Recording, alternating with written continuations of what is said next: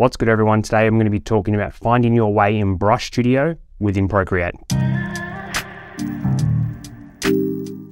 Now, Brush Studio is a powerful feature within Procreate which allows you to create and customize your very own brushes. So let's jump right in and learn how to use it. Firstly, let's start by creating a new brush. And all we have to do once we have our brush library open is tap on the little plus icon up here.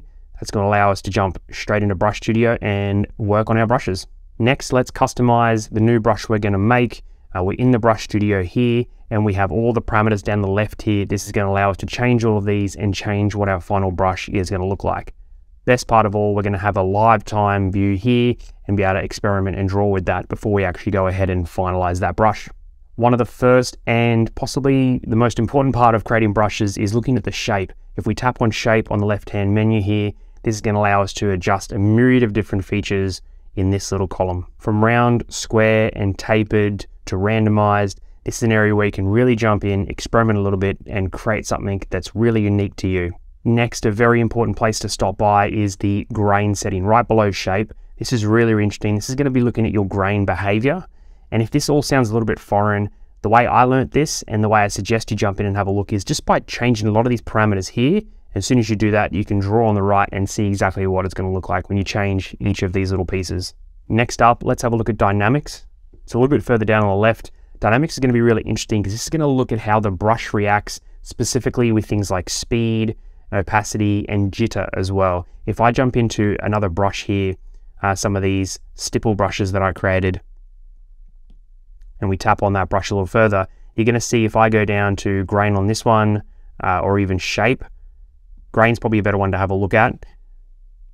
You're going to be able to see I've changed a lot of different features in here, and I've also gone up and had a look at stroke path as well. So for this particular brush, stroke path, if I decrease that, these dots are going to be much closer together on the right, whereas if I increase that, they're going to be dragged out. You can see they look like the layout's changing, but this is going to be great because now if I want to create certain effects and I go, you know what, those are too far apart, I can change that and see exactly how they're going to look, and maybe this is perfect for me.